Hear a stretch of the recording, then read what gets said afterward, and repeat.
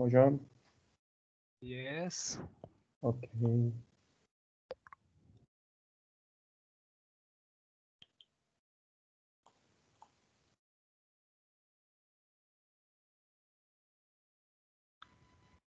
Can you see my screen? Yes. Presentation.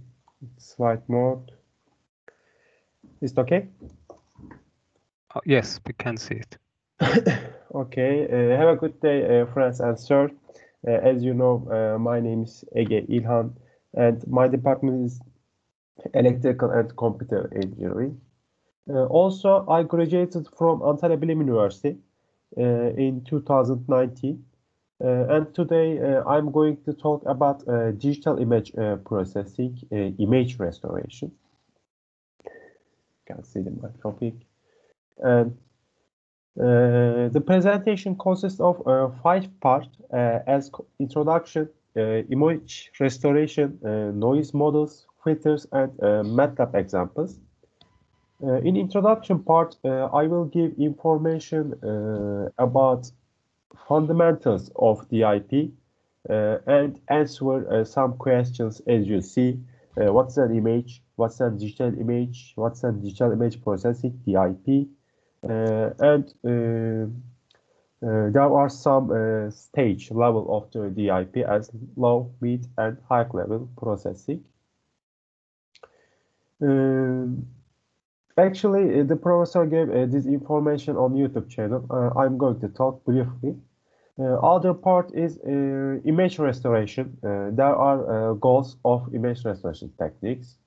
And third part is noise models, as you see. And fourth is filters, as mean filter, order statistic, adaptive, band reject, band pass, inverse, and geometric mean filter. Also, lastly, I'm going to show some MATLAB function and examples. These examples, first example is the difference between mean filter and the average filter, and we will consider some noise as salt and pepper and Gaussian noise. Digital image processing. You can read definition of DIP in this point. I took from the Wikipedia.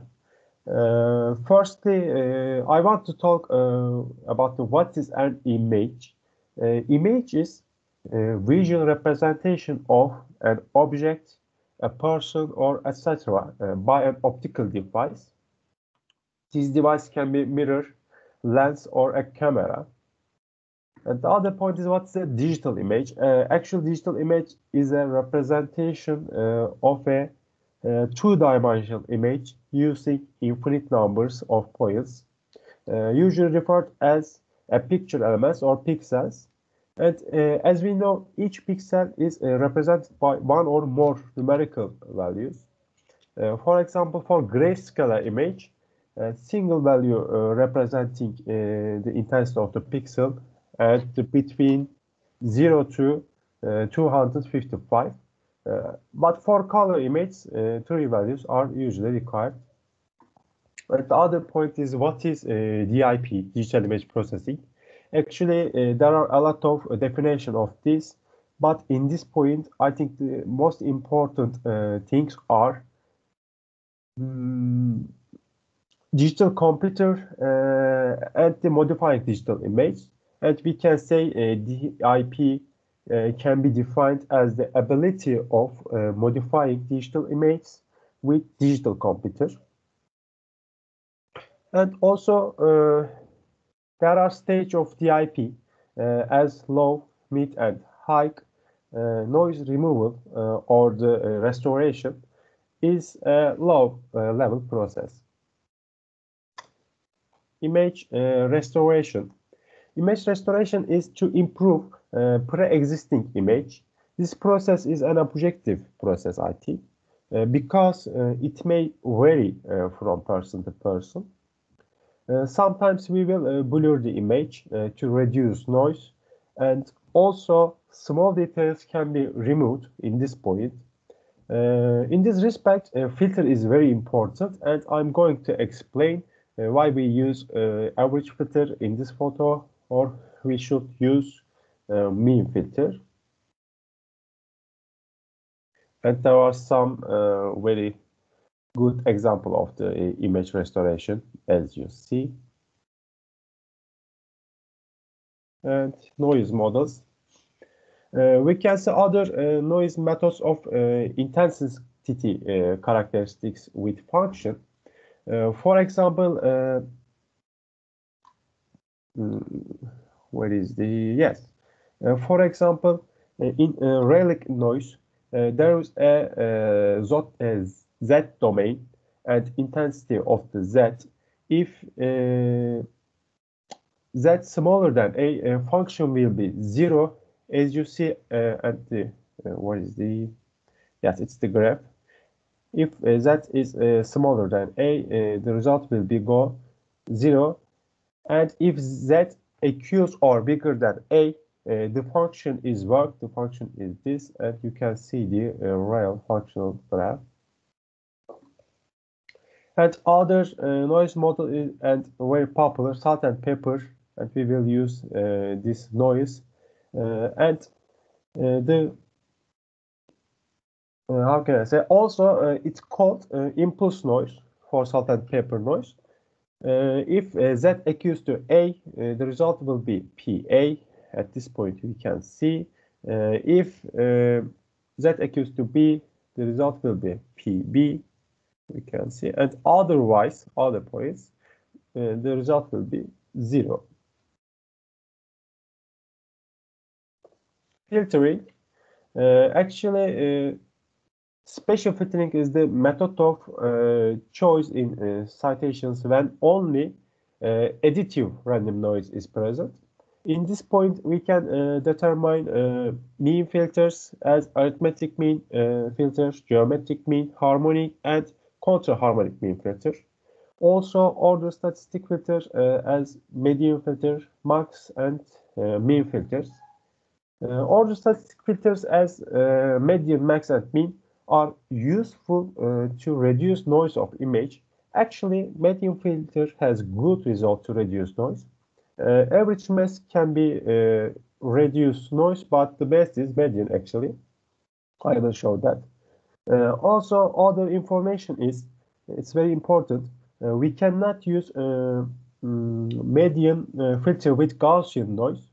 We can choose salt and pepper noise to implementation in MATLAB because noise must produce extreme outlier pixel values for median filter.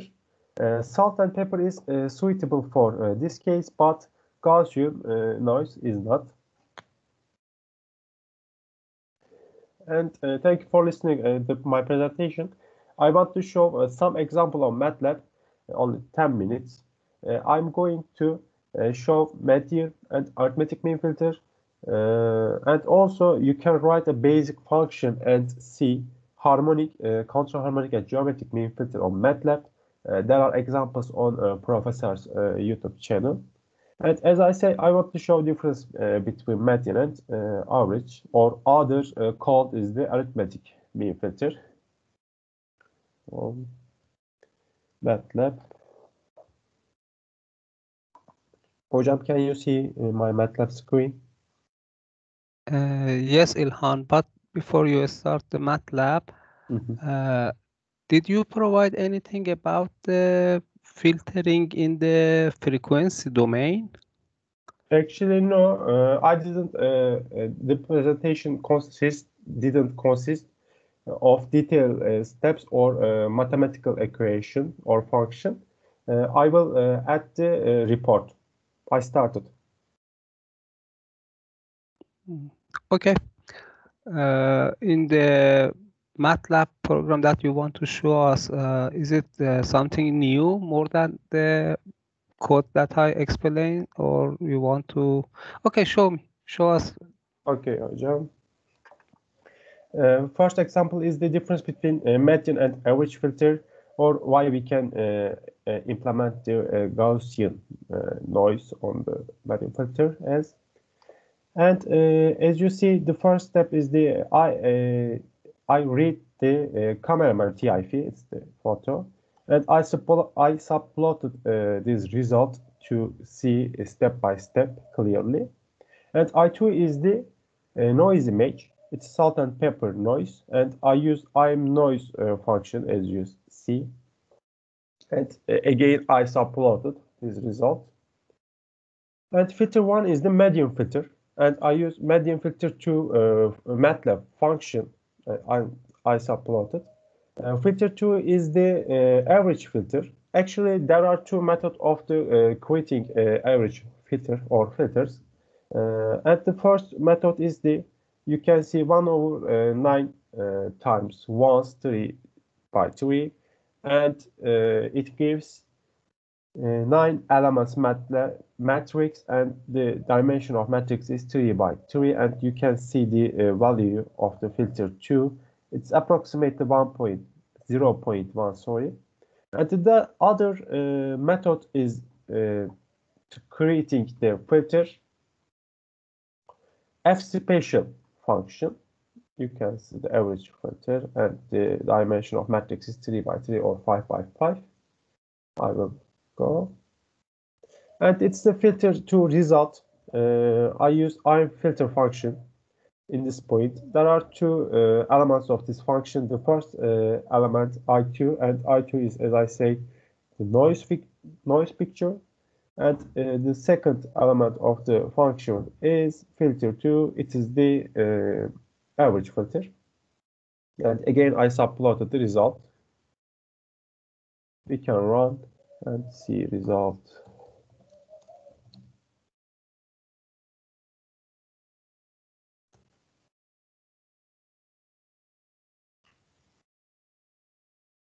Yes. The first one is the original image. There's no any change. And the second one is the noise image. And yes, you can see the salt and pepper noises. And the third one is the after median filter. I think the best result is the median filter. You can see it's looks like the original image. And the last one is the after average filter. Yes, there are some blurring, and there are some reducing of the noise, salt and pepper noise, but the median filter is the best, I think. And you can see the difference at this point. And the other example is the average filter, arithmetic mean filter. Actually, I used the coins photo and I subplotted this. And I2 is the Gaussian noise at this point. Actually, I used the I'm noise function, and the first elements of this function is the original image. The second one is the noise type, and lastly, the third one is the variation, as I say, or sorry, it's variation or standard deviation. Sorry, the last one is the standard deviation. It can be 0 to 1. If we increase this value, the brightness of the image will increase. Actually, we can see if on 0.02. Yes, you can see it's the original image. It's the Gaussian noise. You can see. If we increase this value, for example, 0.2, we increase 10 times. You can see the brightness of the picture will be increased, or it can be 0.5, and you can see the brightness. Actually, the amount of the noise is increased. So as a side effect, since Yes. that noise can be appears as some bright pixel, then the overall brightening of the image is increased. Yes, exactly. Oh, yeah. 0.02 is the best to see the difference. And the first filter is the, as I say, I use the F special, and you can create other filters with this F special function. You only write the doc F special, and I use the average. And this second element of the function is the dimension of the filter. Firstly, I created a 3 by 3 matrix, and secondly, second filter have a 5 by 5 dimension. I want to show the difference between these filters and what is the effect of the size of the filter on filtering process. And result one is the I used iron filter function in this point, and result one is the first filter result. The result two is represented the second filter, and as I said, I subplotted all of steps. Maybe sorry, we can create a title at this point.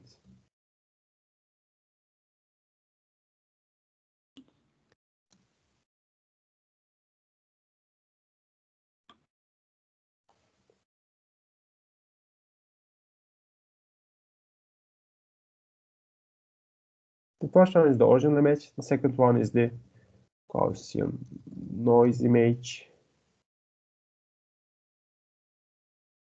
Third one is the average filter 3 by 3. Maybe we can after 3 by 3 average filter.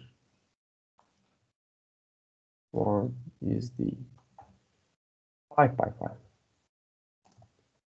Average filter, yes, that's all. Yes. You can see the difference. It's the original image. There is no any change, and you can see clearly. The second one is the Gaussian noise with the original image. And the third one is the after 3 by 3 mask. The last one is the after 5 by 5 mask. Actually, the best result is the 5 by 5 mask, but the blurring will be increased. The blurring will be increased, and some details will removed. Maybe some citations it can be good, but sometimes it can be bad actually. And we can create a 15 by 15 filter to see the other result.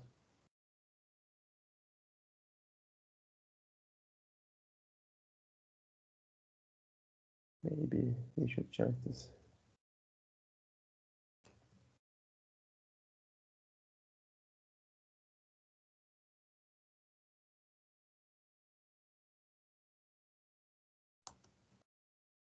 Result 3. We upload.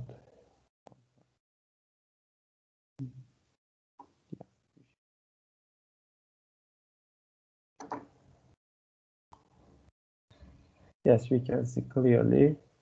No, it is not correct. Come back to the code. You forgot to change the variable in IMShow. Yes. Yes, hocam. Result 3. Yes, exactly. If we increase the dimension of the average filter, you can see the result will be close to original image at this point, but the blurring part will be increased and some detail will be removed from the image. So John, that's all actually. Thank you, Elham, for your presentation. Now, let's see your friends. Do they have any question? If you have any question, I can. Thanks, Ege. I don't have a question. Thank you so much, Arturo. Yeah, it would have been best if the MATLAB and in the presentation fonts would have been bigger. It would be a lot easier to see. Sorry, can you say again? I was saying if the presentation font and the MATLAB font should have been a lot bigger in order for us to see clearly. Yes, okay. Yeah, that's all. Okay, thank you so much. Okay, Elhan, let me ask a question. In your presentation, one of the topic was using the adaptive filtering method. Yes. You didn't explain it, how the adaptive filtering works. Actually, hocam, adaptive filters looks like the other filters, but the most important point in this point is the naive board size. Actually, it's correct. If we increase the naive board of the filter, the adaptive filter will change. How can I say, badly? For example, if we increase the size of the filter or matrix for arithmetic mean filter, the blurring part will be increased. For adaptive filters, it's not correct for this point. If we increase the size of the matrix, the blurring part is not removed. Maybe some points or some example, the best result will be represent the adaptive filter we can use easily. And actually, I know for image segmentation, adaptive filter can be used. So, in general, adaptive filter is better than the, for example, mean filter and order statistic filters, or not? It is the best, I think, Yeah. for order statistic filters. So it was better to show us how we can implement adaptive filter in MATLAB instead of the previous codes that are very similar to the codes that I explained. Anyway, thank you very much for your presentation. Thank you so much, hocam. I will detail information. I will give detailed information about the adaptive filter or the other filtering. It's not special, with details and mathematical equations. Okay, thank you. Thank you so much, hocam. So you can stop sharing your screen. Okay. So the next one, who want to start? Professor, I will. Let me give it. Sadek, are you ready for presenting? Yeah, sure, Professor. Yes. Okay, let me change your role. So now you can share your screen and start your presentation. Yes.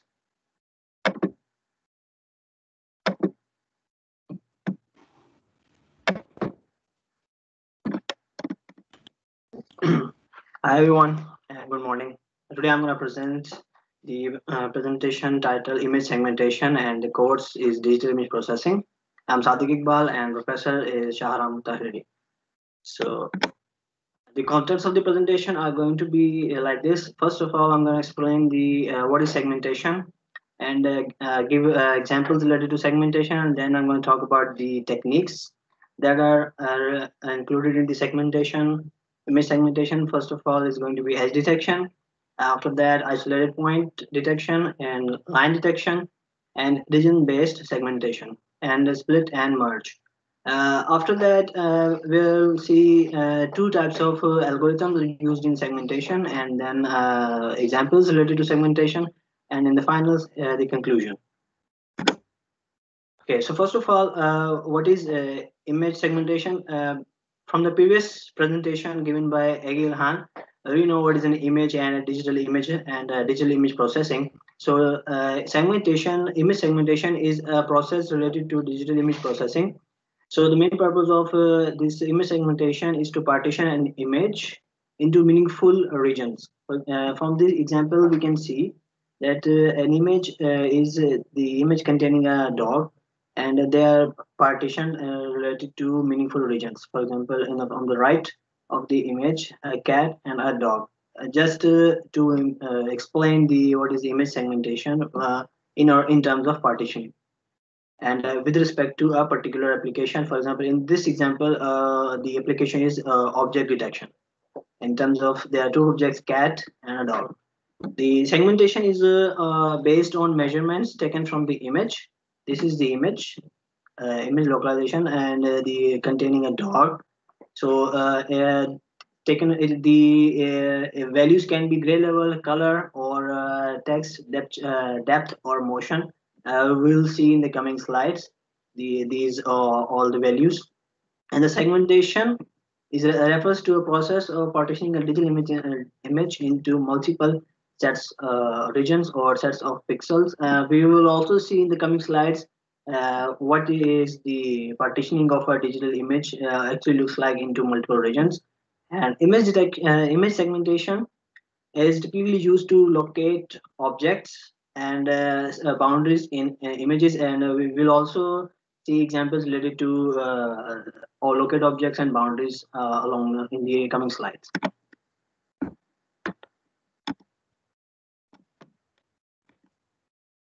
Usually, image segmentation pixels in a region are similar with respect to some characteristics or computed property such as color intensity or texture.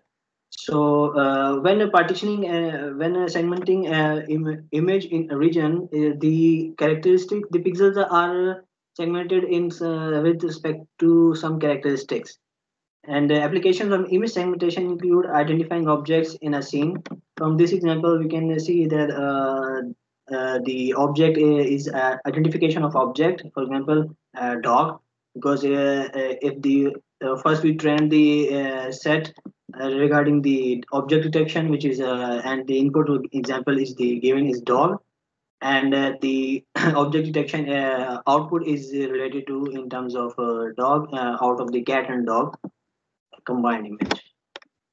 And identifying objects in moving scenes, we can also use image segmentation in identifying the objects in moving scenes. For example, let's say in traffic traffic cameras. The cameras used at the roads to identify moving cars, for example, and identifying objects which are at different distances. And this can also be implemented in roads as well in identifying the objects.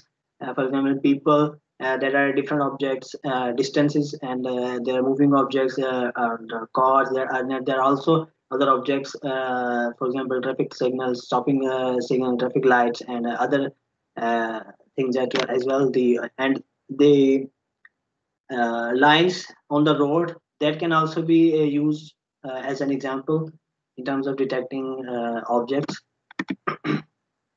Image segmentation, as I already told you, talked about it, this divides an image into its constituent parts. So we have an example of Pepper's image, and according to the similar pixels, the image is divided into its constituent parts. For example, for this pepper, long type of pepper, the image is divided into this subregion. And for this paper, the image is divided into this, and it depends on the shape and the boundary, and the levels of subdivision depend on the problem being solved. And this also depends on what type of problem there is, for example, in terms of discontinuity or similarity. Here they both, I think both are included. In terms of discontinuity, we have here the levels are different for pixel levels, and we can actually see the edges, the boundary or discontinuity, and also we are using the similarity here as well. From this, the green bird is actually not green; it's different. It's the same as that. That is why during the segmentation, it's subdivided into the due to the same similarity. Okay, so the segmentation techniques, first is the edge detection. In edge detection, images significantly reduces the amount of data and filters out the useless information. while preserving the important structural properties of an image. So as the name implies, edge detection, let's take this example. The edges, for example, for this long paper, the edges, the discontinuity boundaries, they show the edges of the paper. So if we are only focused on this particular paper, the rest of the image is includes useless information for us. So in edge detection, we will only focus on this paper and we detect this, and after the all the useless information uh, is not it's not useful, so it's removed, and detects discontinuities of the gray level. And from this example, we can see that the edge detection and discontinuities. And from this example, we can see the discontinuities, detection of the edge boundary between two regions. These are, if we consider these two papers, two different regions, and we can see the discontinuity and the edge boundaries. And this if by using these two properties, we can successfully detect the edges. The other technique is the isolated point detection. Only those points which are large enough to be considered are only selected and considered and find out the value for it. So in this image, we can see three objects. Let's not talk about that. 1, 2, and 3. These three objects contain large enough points to be considered for selection, and in the background, the black and the little gray, the points are not that large enough. So this is why their shadows as well. So we consider and find the values of these three objects in isolated point detection, because we isolate their points, the object and its shadow. We are isolating them from the rest of the image for three objects. So in this way, we select the appropriate and consider them to find out their values, and the values depend on application and the use of the image segmentation where it's applied. Line detection. So line detection includes a wide variety of mathematical methods that aim at identifying points in a digital image at which the image brightness changes sharply or more firmly has discontinuities. So from this example, we can see that on the road we have lines on the right and the left side of the road and in the middle. So in order to detect this, and the motion, the picture is also in motion, and it's good to note that this is not a static. It's very easy to locate or line and point and edges on a static image, but in a moving in a dynamic image, this becomes difficult, because the image changes, the pixel values change, and the intensity changes as well. So the points and image at which image brightness changes sharply are typically organized into a set of curved line segments termed edges. So from the definition and from the example, we can actually see the line detection, the relating to the red, and as the camera movie and as the car moves from the in the image, the lines move as well, and the red lines also move along with that.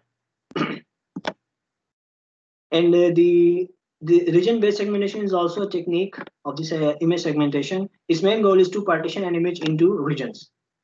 From this particular example, we have 1, 2, 3, 4, 5, 6, 7 regions, and a little bit different small regions, 1, 2, 3, 4. So the main goal here in this particular region-based segmentation is to divide an image into smaller regions. And region-based segmentation is the technique that allows us to determine the region directly, and the region contains pixels values that are similar. The other technique related to region is region growing group. In this particular technique, we group the pixels or into subregions that or into larger regions when the homogeneity criterion is satisfied. In this example, the homogeneity criterion is the pixels that have the similar values in terms of intensity. It can be gray level, it can be color and texture or depth. Here, the colors is related to color and the intensity. For example, brown, green, and the gray and the red. There are 4 regions based on the color. So region grows around the seed point. We select a random point from the, for example, let's start with the brown. And all of these points, we select a single random point, and after that, the region grows around that according to the similar properties.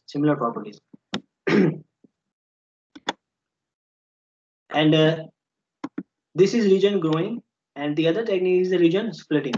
Rule to be followed strictly so that we can split the regions accordingly.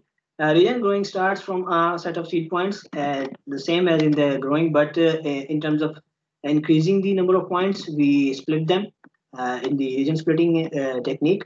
And alternative is to start with the whole image. For example, if we consider this square as a whole image, we as a single region, we subdivide the regions and that do not satisfy a continued condition of homogeneity. And we can also see the quadratry of subregions, because according to the homogeneity condition, the regions are subdivided or split. And opposite to splitting is merging. Region merging is the opposite of region splitting. How? Because in region splitting we split the regions, but in region merging we actually merge the different regions, starting with small region, for example 2 by 2 or 4 by 4 region, and merge the regions that have similar characteristics. Uh, uh, it's important to note here in region we mostly we take the values that are similar characteristics, have similar characteristics, and it can be gray level and color intensity, etc. So splitting and merging actually is related to similar characteristics, because that's how is very helpful and it's easier to do that. And in segmentation of algorithms, are based on one of the basic properties of gray level values. First is the discontinuity, that means partition in abrupt discontinuity. From this example, we can see actually the discontinuity here in terms of the edge and the object. For example, the shadow is the dark and the object is gray and white. So the edge of the object is the discontinuity, because after that the intensity values change and the gray levels change. The we have black in this area. The whole in gray, the color level is dark. So and the intensity and the pixel level, the intensity levels are also changed. So this is a type of discontinuity. And detection of isolated points and detection of lines, edges in an image. So discontinuity consists of these three these three main points. Similarity detects similar regions. Discontinuity plus similarity is equal to gray level, pixel values, static and dynamic. So in similarity, here in this region growing, we in this region based segmentation for discontinuity and similarity. Discontinuity, as I explained, that due to values, similar values change due to intensity levels change, we actually see discontinuity. 1, 2, 3, 4. In these 4 regions, smaller 4 regions, for example, the intensity values change, the gray levels change, and the colors change. So we have 1, 2, 3, 4 different subregions, and between these subregions we have discontinuities. And all of these 4 subregions, each of the subregion has similarity, has values, because the group is partitioned into different values. Different pixels are grouped together. So that is related to similarity.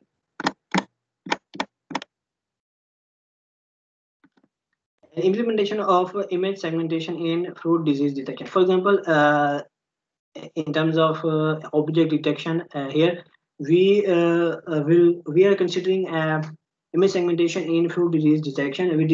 We will train the for example, let's say a set related to in detecting the disease, fruit disease in by using image segmentation, and we give these two images, and before future the important point here is to remember is that image segmentation is a pre-level processing. That means it is processed before it is applied before feature extraction, because if the whole image is used, that is not efficient, and it's time consuming as well, because in the whole image there are many regions which are not desired, which are not meaningful, that have no information. So image segmentation is applied before feature extraction and before even using filtering. So that is and in this way we can also reduce the size of the image, and we only extract information, and we only focus on the information that is related to the task given at hand.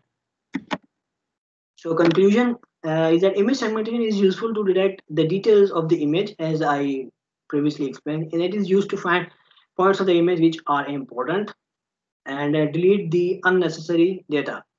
This can be these 3 points are very helpful, and at some time these can be very critical in order to implement them. For example, in health conditions, in medical field, this can be very important to do not mess up in examining a patient and in accurately finding out the details in our image. So thank you. This was all for me.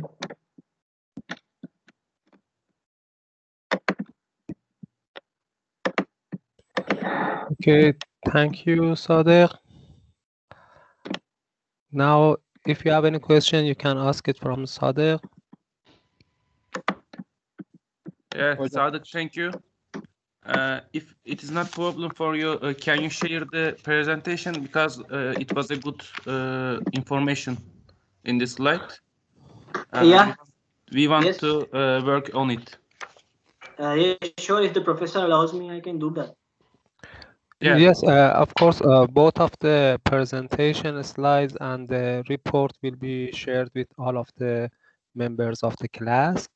Also, I will put this video on the YouTube channel, your presentations. Okay. Yeah. Okay. So if you don't have any question, we can move to Yeah. the next person. I can make I have a question. Yes. Wait, Ilhan, do you have any question? Yes, hocam. Firstly, I want to say your topic is so popular today, Sadık. As you know, automotive industry use this technology today. For example, Tesla company has automation driving autopilot, or other companies use line following detection function of this technology. But accident can be occur even if an object is detected, vehicles not responding of this case, of this citation. What is the reason of this point? Is it because of the algorithm or environmental condition? Do you have any idea about that? Actually, Aggie, this is a very good observation, because it depends on the conditions. It's not necessarily 100% because we are processing in digital environment, but what we are processing is the real world information. So it's not 100%, but we can be get very close to the what you're trying to say, because the search is going on, and the searchers have actually come very close to in designing proficient algorithms. But what I explained in the presentation, that are not state of the art techniques, because there are state of the art techniques that actually reduce the chances of accidents occurring. I think Professor may agree to this as well. Actually, that type of the accident may caused by several factors. Maybe we have a problem with the segmentation, but this type of system consists of several components, and both of the software and hardware problems can be occurred in a special situation and cause an accident. Maybe there is a noise in the sensor, and therefore the detected region or the segmentation is not correctly performed. Maybe after finding the correct segmentation, the other part of the system does not work correctly. It is not easy to find out what is the source, and it is not happening every time. It is only happen 1 in million and 1 in trillion. So finding and debugging this type of projects, it's a very time-consuming process. Therefore, we cannot say that, for example, the segmentation algorithm is the source of this problem. So much, Hocam. I got it. Thank you, Sadık, for this nice Thank you, presentation. Professor. Okay, Sadık, you can stop sharing your screen. Let's move to the... So I want to... Yeah, I can start, sir. Okay, Chilik, let me...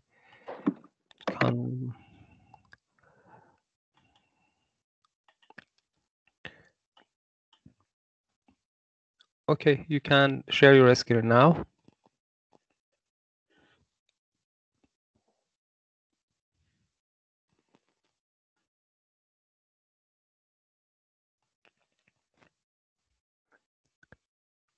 Frequency domain filtering.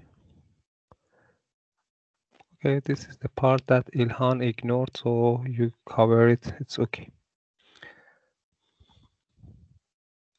Whenever you are ready, you can start.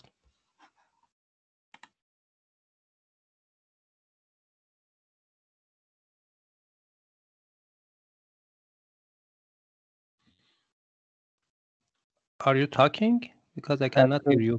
Yes, we cannot hear you.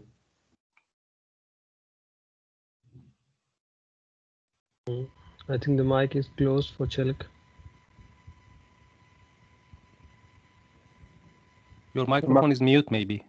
Yes. Yes. Yeah, can you hear me now? Yes. Sorry for this. Hello, friends. I will talk about the frequency domain filtering. Firstly, what will we learn today? Which mathematical tools are used to represent an image's contents in the 2D frequency domain? What is the Fourier transform? What are its main properties? And how is it used in the context of frequency domain filtering? How are image processing filters designed and implemented in the frequency domain? What are the differences between low-pass and high-pass filters? What are the differences Butterworth and Gaussian filters? What is the frequency domain filters? Firstly, I want to talk about on it. Frequency domain filters are used for smoothing and sharpening of image by removal of high or low frequency components. Sometimes it is possible of removal of very high and very low frequency. Frequency domain filters are different from spatial domain filter, as it basically focuses on the frequency of the images. It is basically done for 2 basic operations, generally smoothing or sharpening. There are 3 types of frequency domain filters: low-pass filters, high-pass filters, and band-pass filters. Firstly, what is low-pass filter? Low-pass filter removes the high-frequency components. It means it keeps low-frequency components. It is used for smoothing the image. It is used to smoothen the image by attenuating high frequency component and preserving low frequency component.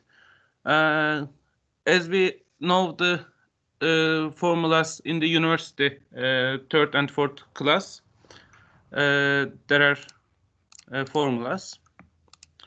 What is the high pass filter? High pass filter removes the low frequency components. That means it keeps high frequency components. It is used for sharpening the image. It is used to sharpen the image by attenuating low frequency components and preserving the high frequency components. Its formula again, as you see, it is band pass filter. Band pass filter removes the very low frequency and very high frequency components. That means it keeps the moderate range band of frequencies. Band pass filtering is used to change edge while reducing the noise at the same time. How frequency domain filters work? The input image is transformed to the frequency domain representation using the 2D Fourier transform. After that, a filter of specific type, ideal, Butterworth, Gaussian, which we will talk about, and behavior filters is specified and applied to frequency domain representation of an image. After that, the resulting values are transformed back to the 2D spatial domain by applying the inverse 2D Fourier transform, producing an output, yani filtered image. There was a response function in frequency domain. In the first image, which is A, low pass filter equivalent to 3x3 average filter in the spatial domain, and the picture of B, high pass filter equivalent to 3x3 composite Laplacian sharpening filter in the spatial domain. There's an example for it. Firstly, the 2D FT and its inverse are implemented in MATLAB by functions FFT2 in you see there and IFFT2 respectively. 2D FT results are usually shifted for visualization purposes in such ways as the position the zero frequency component at the center of the figure. This can be accomplished by a function FFT shift. MATLAB also includes function IFFT shift. There is you can see the original image unnamed in the code. After that, Fourier spectrum of an image in A. Frequency domain filtering. First, the image shows image shows an image and its frequency spectrum. The transformed version of the image clearly bears no resemblance to the original version. Moreover, it does not provide any obvious visual hints as to what the original image contents were. As we talk, this is frequency domain filtering, and I will talk about the low pass causing filtering in the frequency domain. So just to all frequency filters can be implemented in this partial domain, and if there exists a simple kernel for the desired filter. Hence, we do filtering in the frequency domain. Frequency filtering is more appropriate, is no straightforward kernel, can be found in this partial domain and may also more efficient. So what we generally do, like we have been doing in the past, we take an image in the Fourier domain, apply the filtering function to it, and we multiply pixel by pixel to get the transformed filtered image. I will show the example on MATLAB. We talk about the filters, low pass, high pass, band pass. Gaussian filtering. What is the Gaussian filtering? A better result can be achieved with Gaussian shaped filter function. The advantage is that the Gaussian has the same shape in the spatial and Fourier domains, and therefore does not incur the ringing effect in the spatial domain of the filtered image. A commonly used discrete approximation to the Gaussian into the Butterworth filter. Applying this filter is the Fourier domain shows a similar result to the Gaussian smoothing in the spatial domain. One difference is that the computational cost of the spatial filter increases with the standard deviation, whereas the cost for frequency filter are independent of the filter function. Hence, the spatial Gaussian filter is more appropriate for narrow low-pass filter, while the Butterworth filter is better implementation for wide low-pass filter.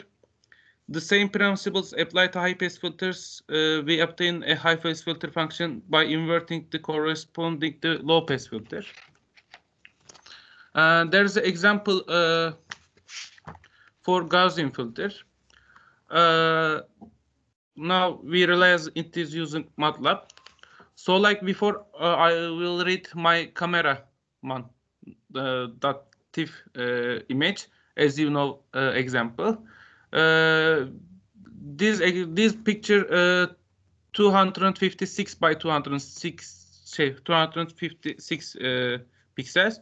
So we'll create a spatial filter for Gaussian using the F spatial. So we will say causal.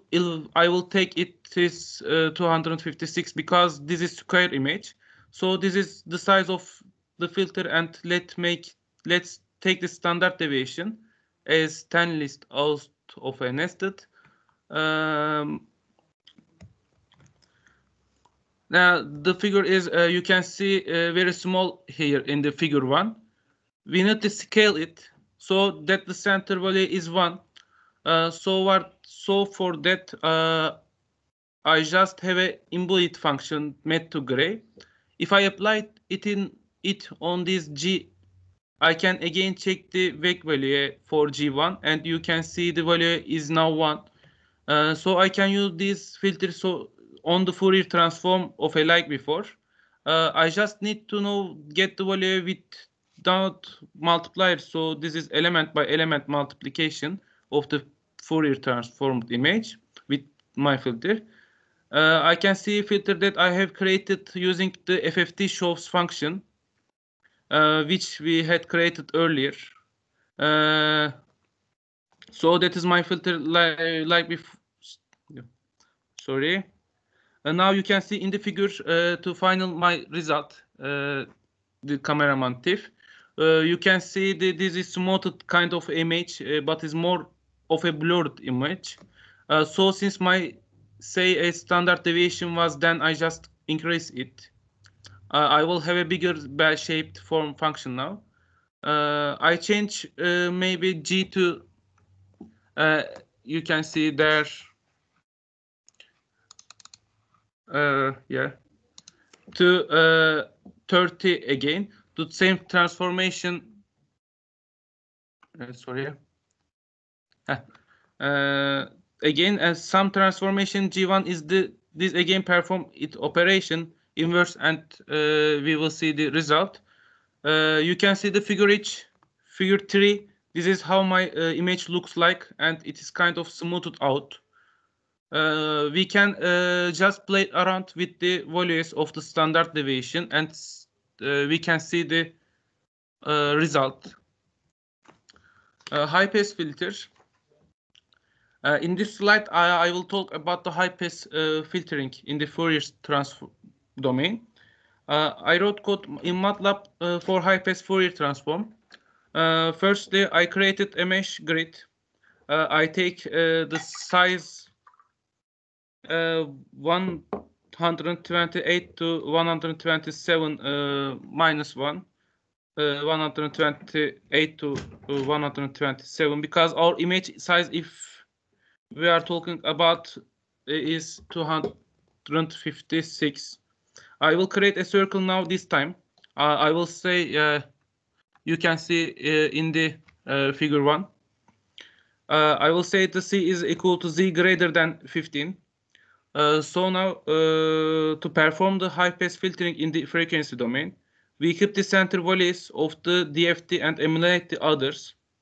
I will read a cameraman image again, perform the Fourier transformation on that image, and perform the high-pass filtering. We can use the FFT show function which we had made to see. This value, so you can see z is greater than 15 here. You can see in the figure 2, sorry. So this is how my outputs look like. I can see change to my increasing the radius, so I can say for C is greater than maybe 50. In the figure 3, you can see, and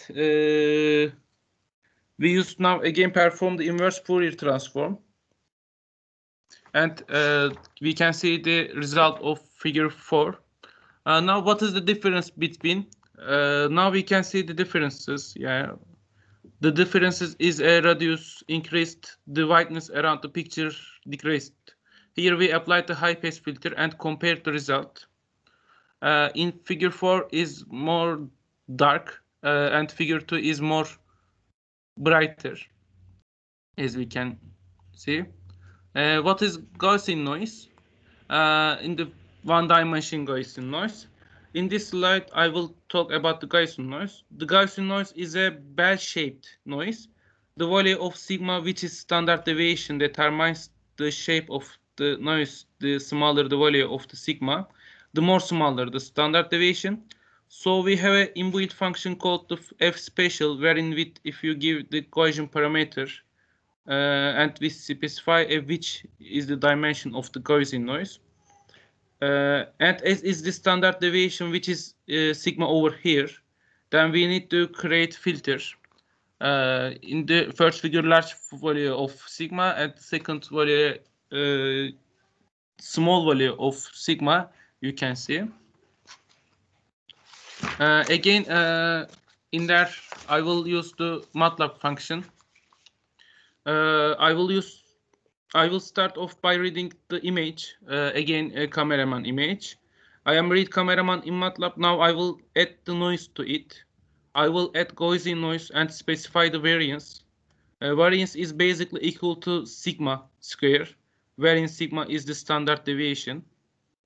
So I have specified the variance as 0.1 to 101. So sigma would be 0.1. I want to see the figure of cameraman, as we use figure 1, as you can see. Now the second figure is one corrupted with the Gaussian noise. Now we can start to creating filters. Let's try to create. I specified the standard deviation sigma 3 in there. Since these are supplementary loops, we will not get into the details of these values. Okay, we can see.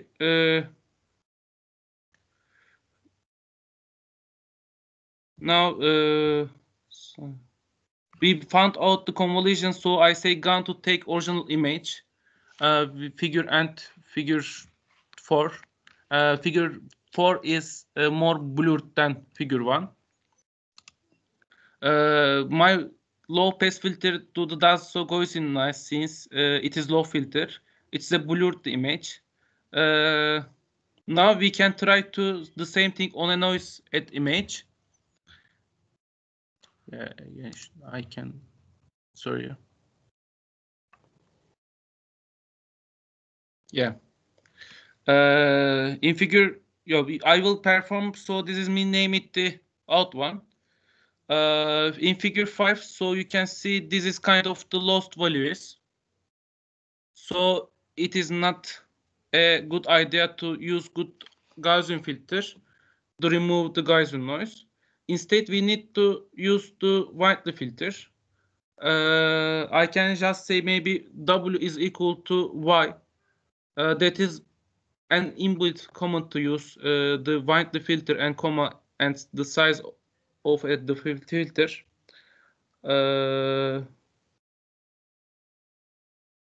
Okay, I want to say 5. Let's you can see the figure 6. This is getting better. The final filter is definitely better to remove the Gaussian noise. We can also plot the surface of the Gaussian filter we have created using the soft command, as you can at the bottom of the code. Okay, we have used the Gaussian filter in image. Yeah, sorry. Butterworth high-pass filter. In the field of image processing, Butterworth high-pass filter is used for image sharpening in the frequency domain. Image sharpening is a technique to enhance the fine details and highlight the edges in the digital image. It removes low frequency components from an image and reserves high frequency components. What is the approach of Butterworth filters? Step 1 is input read an image.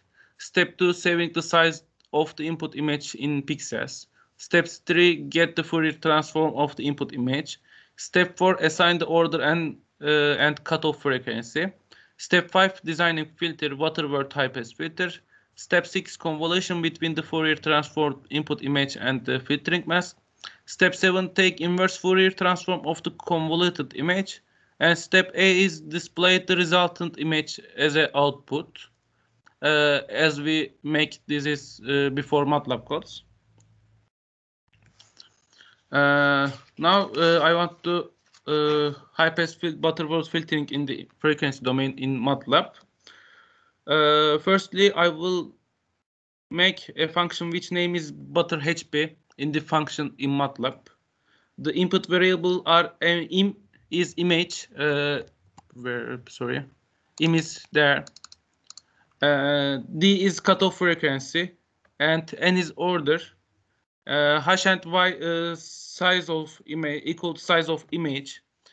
XY function is we can use every image. This is formulas. It is find automatically size of image. After that, when I create the function, I will go to the command window of the MATLAB and use the FFT shift function. Now applying the filtering, AFHP is applying filter in there. After that, you can see the figure 2 is applying filtering, and after that making the transform of image. Figure 3 is a transform of image. We can see. Now I changed the second parameter 50 to 2 again. There was when I changed. I repeat the same steps again, and the result is the last image come more blurred. In figure 5, you can see there. Low pass filter, low causing filtering in the frequency domain. So just to recirculate all frequency filter can be implemented in this partial domain. And if there exists a simple kernel for the desired filter effect, it is computationally less expensive to perform the filtering in this partial domain. I write code in again, which I find in internet. When I applied this code, we can see the original image there and low pass filtered image.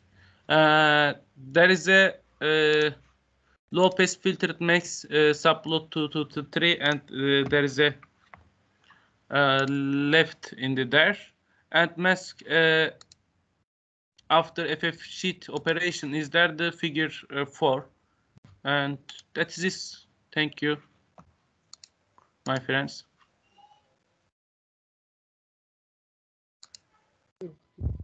Hello. Thank you, Chelik, for your presentation. Thank you, sir. Thanks. So, guys, do you have any question from Chelik? Thank you, Ertuğrul. I don't have any question. Thank you again. Yeah, it was very well defined and organized presentation. Thank you. So the last presentation will be from Zulfaqar. Let me give him the permission.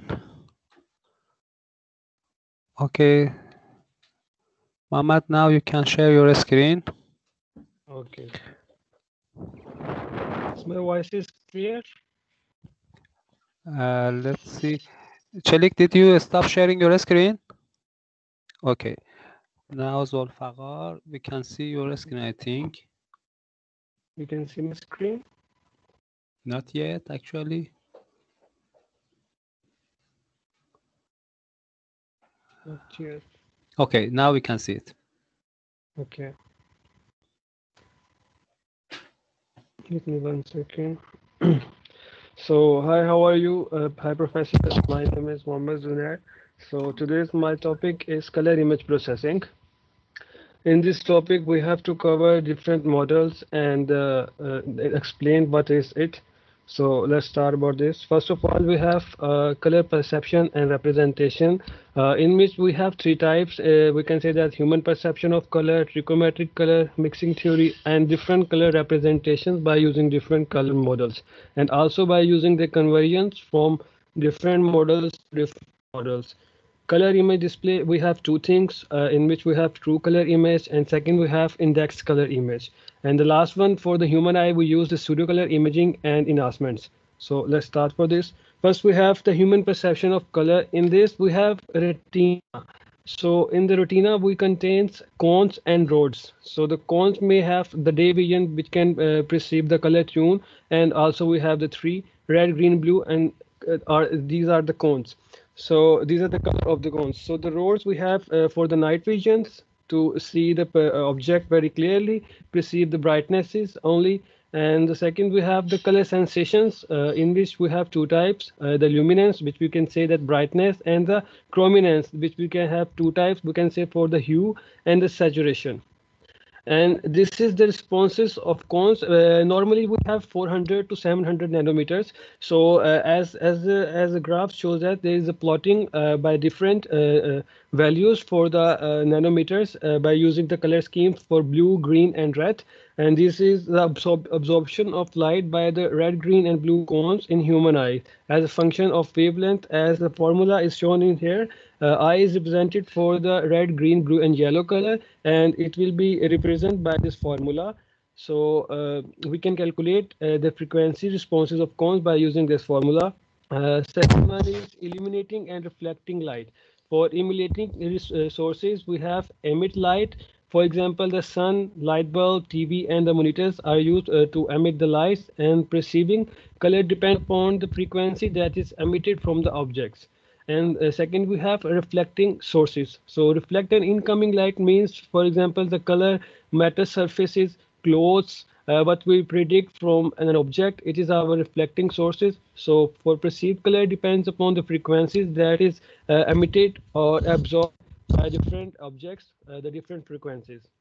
We have trichromatic color mixing. In trichromatic color mixing theory, any color can be obtained by mixing three primary colors with the right proportions. As you know, we have three primary colors: red, green, and blue. So the color meter works by exciting red, green, blue phosphorus using this separate. They have different separate electronic guns. So for addition of values, if we have red plus green plus blue, if we have no value, I mean to say that if we have zero value for red, zero value for green, and zero for blue, so it means we have a black color. But if we have some value added in the amount of the coordinates of red, green, and blue, then it will give us a white color.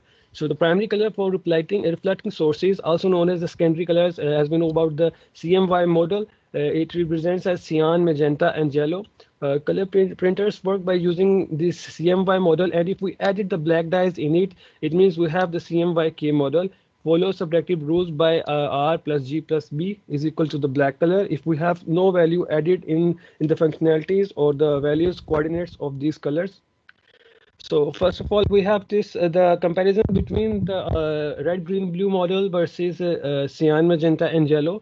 So here we have two images. We can say that in this red RGB, we have if we want to form the color magenta, so we have to add the red plus blue color. So we will found a new color by adding some values of red and some values of blue. We will have to get this color magenta. And for the cyan, if we add the blue and green color by adding some values of coordinates for blue and some for green, we will have to form the color cyan. And for the yellow color, we will have to add the green and red color some amounts. So we will have a new color. We will get the yellow. In our CMY, we have magenta by white minus, if we will subtract some value of green from white, then we will get the color from magenta. So if we have some value from white subtracting from the red, so we have the color cyan. As same as the procedure following, if we subtract some value of blue from the value of white, we will get the yellow color. It is true to the CMY model. So the first one, the first image is our color image. So if these are the other three plots, it means red, green, and blue. So at the moment, their values are 0, 0, 0. We didn't get add any value in the process of achieving this image. This is our testimonials value. So according to this, the amount of red and green blue needed to form any particular color. It means if we add any color, any value to the color, so it means we are getting some number. These are our estimated values that we have denoted by x, y, and z. So we have the three coefficients x, y, and z. These are the formula to find these values. X is equal to x over x plus y plus z for y, and for z as the same procedure. Only true chromatic coefficients are necessary to specify x plus y plus z. It means as denoted by the color is equal to the 1. So normally we have the minimum value of color is 0 and maximum to 1. So CI chromaticity diagram. In this diagram, as the figure shows that we have three portions for this image chromatic diagram. So we have also three axes, x-axis, y-axis, and z-axis that we study in this. And the point marked with the green. So in the green part, we have x that is denoted by red. Red color is have the value of 25%, and y, which we set as the green, we have the 62%, and for the z-axis we have only 13%, that is denoted by the blue value. The color model. So we have different type of color models in our color image processing. The first we have specified this. First one is the RGB model, red, green, blue, and second one is this SMY. Also we have the HSI model and amplitude specifications, in which amplitude specifications 8 bits per color component or 24 bits per pixels. It means we have to transform an object according to these bits. So the total number of the colors, a total of 16 million colors, we have the true RGB color that requires maximum 3 megabyte memory for each. So this is our RGB color model. In there we have the x-axis, y-axis, and z-axis. So it means we have different coordinates and have some coordinate values. So as we show, there is in the black color. It means, sorry, there's a black color is formed only when we have the 0, 0, 0 coordinate at the origin point. So it forms a color black. If we add some of the value until the white, then we have a gray color. So if we add some coordinates, same coordinates forward to the origin point, then we will form a white color. So, according to this color model, if we want to get an other color, we have to add some color values. So we will form a new color as we discussed before in the image. So first of all, if we add red and blue color by adding some of the coordinate amounts and putting some values of the colors, we will find a magenta color. And if we add the green and blue, we will find the cyan color. And as the same procedure following, if we will discuss about green and red, by adding some values to the both coordinates, we will have to get the yellow color. So the conversion of CMY and CMYK color models. So according to the conversion, as I said before, that we have the maximum value 1. So the minimum value is 0 for the colors and the maximum is 1. So for the CMY, we have the value 1. We have to subtract the value of red, green, and blue to form a new conversion between these models. So equal amount of cyan, magenta, and yellow produces black. as I told you before, this produced muddy looking black. So this is the color that we definitely get about this. To produce true black, a fourth color black is added. It means we have CMY first of all. If we want a true black color, so we will have to add one more coordinate or one more value, that is be black for black color, and then we will form a CMYK model. That means cyan, magenta, yellow, and black color model. So at last we have this HSI color model that represents for the hue, saturation, and intensity model. So first of all, what hue represents, it represents the domain color as perceived by an observer. So it is an attribute associated with the dominant wavelength. So saturation refers to the relative purity. The pure spectrum colors are fully saturated. So intensity, it may first of all it is the means of the brightness. So we can say the intensity reflects the brightness. This is the HSI color model. We are using the hexagon transformation for this by using the same coordinates as the same example shows. So by adding some colors, we are getting a new color. By adding some values, we are getting a new color by the same coordinates. But in the second diagram, as you see in this one, the saturation angle for the hue is drawn on the red axis to form to represent and to get a new color. So as the same in the second, we have to give a reference to the yellow and red color to form one more color. And in the third one, we have the same angle but with different reference axis for the red, yellow, and finding a new color. So this is about the HSI model, and what is about the conversion between these both. So first of all, converting, if we want to convert from red, green, blue to hue, saturation, and intensity, first of all, we are using to do for the hue. So for the hue, if we want to find theta, if we will check, first of all, if we check if our blue color is less than equal to our green color, then we will be use theta. And for the formula is shown in figure for theta, it is our cos inverse 1 by 2 red minus green plus red minus blue divided by this some values for red minus green square, and this one for also if we don't have if our blue color is greater than our green color, then we will be used our 360 minus theta. We can subtract our formula value from 360. And for the saturation part, we have this formula, but 1 minus 3 divided by the all color values that we have for the minimum RGB. And for finding the intensity or brightness reflection, we will have 1 by 3 and the adding of the colors. So converting from HSI to RGB. So in converting from HSI to RGB, we have three. We are making the three type of factors: RG sector, GB sector, and BR sector. And for the first sector, if our value of hue is lies in between 0 to 120, then we are using these formulas for blue, red, and green. I intensity, I am 1 minus S, and for R and for green, we have some formulas for RG sector if our value is lies between the hue value of 0 until 20. And the second one, we have the GB sector. If our value of H is realized between until between 120 to 240 degree, we are using the same formulas by changing the names for red, green, and blue, by also subtracting in the green value the hue from the taking value started. And for the BR sector, if our value relies between 240 to 360, every time it has a gap for 120 degrees. So we are doing this by subtracting the main value of a defined value, that 240, 120, by subtracting from our hue and divided by the cos. So we will find this value from these sectors by if we want to convert from HSI to RGB. This is the comparison of different color spaces, fully color images. Like first of all, we have cyan. First, in the first very top, we have the full color image. Second one, we have cyan, magenta, yellow, black, the red, green, blue, hue, saturation, and intensity. These are the different color schemes that we are used and apply on the first image, that is full color. So this one we have color image display and printing. Display, we have 3 need light sources projecting the same colors, red, green, blue components at every pixels. We have total pixels 0 to 255.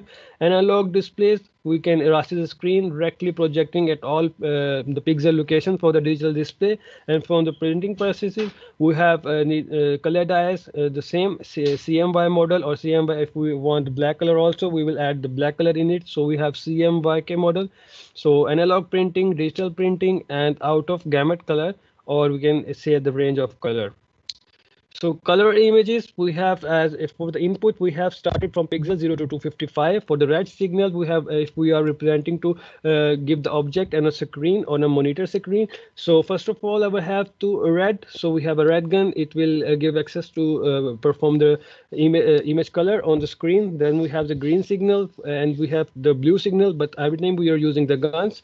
So it will raster the image for us to show a perfect object by using the coloring schemes. For this is color smart. We can also say the color mode as the color ranges. So this is our image. First of all, in the very top for the green one, we have the color perceived by the human eye, that the human eye how the human eye is seeing the things. And the second one, we have the printed color, the CMYK model by using the pure black color. So the third one, we have the color that can be displayed on the RGB monitor. The third one is the color that the object can be focused on by the to display the RGB monitor. So each color models have different color ranges. So model has a larger range than CMYK. So it means they can say that the RGB model, red green model, has the larger range than the CMY model. Therefore, the some color that appears on screen may not be printable and replace on the color the CMY range. So these are some of the gamma corrections and intensity voltage responses. So first of all, we have sample input to monitor that we will give any random image. So our graph of input becomes the same. We have no change.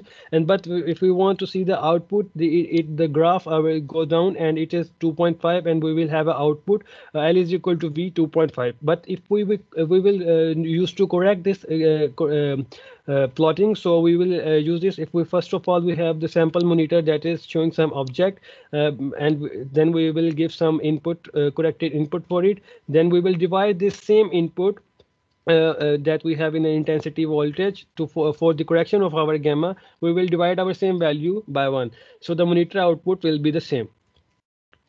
Color quantization, we can say that select a set of color that are most frequently used in image, save them in lookup table, also known as color map or color plate. So for the colors that are mostly used, mostly we have using the same 3 main colors. So we also use the color map. Any color is contrast to one of the index colors. So this we have some indexes for the colors. Typically we have the values selected by the 256 pixels out of the 16 millions. So this is some plotting for the color quantizations. So we have there are 2 types for quantization. First we can say that uniform, and second is adaptive. In uniform we can also say to the scalar quantization and vector quantization for adaptive.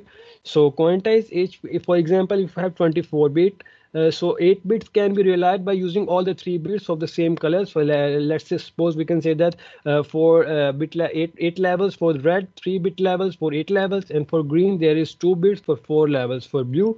So it will not a good approach, and it will not produce a good result. But if you will use the vector quantization, each colors have the 3D vector as one entity that appears most often on the given image. So we can replace the colors at every pixel closer to our code book, what we are doing on to render the image to get the results by adding some adaptive things. So for adaptive it will varies from image to image as our code represents or code book represents. So these are some illustrations for uniform and vector quantization. We have 2 coordinates x and y, and in the left side we have the uniform quantization that we have very structured, but it's not good approach as we see. But for the vector quantization we have this one. For the example of color image quantization, when we are converting our non-uniform quantization vector to a uniform, so it means we have first of all we have the 24-bit image. So we are doing it for the uniform. We are using the bits for red, green, and blue for 8, 8, and 4, 4 to make it equal for the quantization. So this is the given result. It will be like some of the different, because this picture is changing from 24 bits to the quantization for uniform for the 8 bits. These are some web colors, total web colors. We have 216 save colors with different values that can be rendered constantly by different computer systems. They are obtained by quantizing the red, green, blue components independently. Each component has 6 possible values. By multiplying and getting the values, we have different. Until 255, we can multiply everything from 0. So this is the color dithering.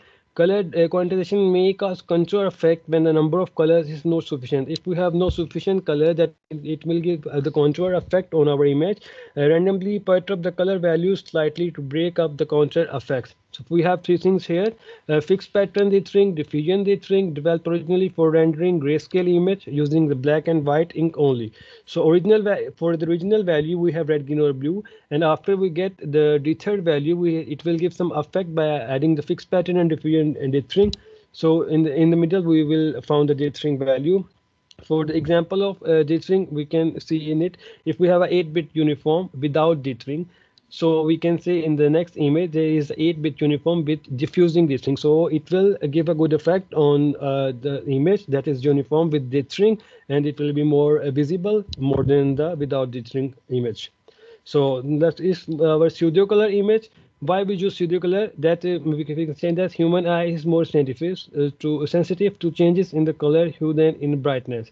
So it means that the human eye will be see the color according to a good environment or good like good color. It will predict to perceive the image or object.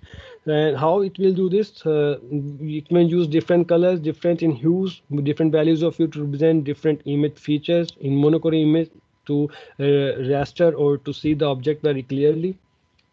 We have intensity slicing and frequency slicing. Display different gray levels as different colors. It will be used to visualize the vegetation imagery. For example, if one is interested in features with a certain intensity range or several intensity ranges, and the second one is frequency slicing. So it will be occurs decomposing an image into the different frequency levels by using different components of colors, and by using different color values to use this frequency slicing. This is the chart for the intensity slicing. It will be realized between the range of fi -1 to fi that are rendered with the color ci. In the first most one we have the c1, c2, and up to c4, and for the last one we have gray level. So we have f0 started from up to f4. So the pixel with the gray scale intensity is in the range between the fi to rendered with the color ci.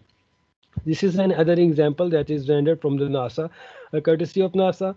So first of all, the image A, we can say that it's an image in which intensity corresponds to average monthly rainfall. And the second is represented by the the color assigned to intensity values. And the third one is the color coded images. And this fourth one is the zoom of the South America region. That is the courtesy of NASA. It will be taken from there and rendered. Pseudocolor display of multiple images. Display multiple sensors images a single color, multi-sensor images, for example, multiple spectral images by satellites. So there are some frequency domains. So f1, f2, up to so on fk we are using to transform it, and by for the additional processing we will gain some values of hue values of red, green, and blue. So this is for the multiple images. For example, this is an image. It can be a composite image obtained by treating A, B, and C at the red, green, blue components of an RGB image. Image obtained in the same manner. This is for the F image, but using in the red channel, the near infrared image is in D, original multiple image courtesy. So the D image is the original image courtesy of NASA that is taken, and the F image obtained in the same manner, but using the red channel, the near infrared image. So this is this example for the pseudo-color rendition of the Jupiter moon, and the second example is the close-up that is taken by the servers from the NASA to render the image more accurately. That what is happening and what is the real structure for this. Color image enhancement.